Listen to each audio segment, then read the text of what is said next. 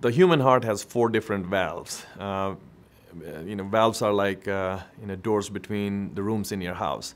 Mitral valve is the valve between the left top chamber of the heart, called the left atrium, and the left bottom chamber, which is called the left ventricle. So when the left bottom chamber of the heart squeezes blood out of the heart, all the blood should go through the aortic valve. But in patients who have mitral regurgitation, when the left bottom chamber squeezes blood, some of the blood leaks back into the left top chamber through the mitral valve. Now that leak could be mild, moderate, or severe depending on how bad it is.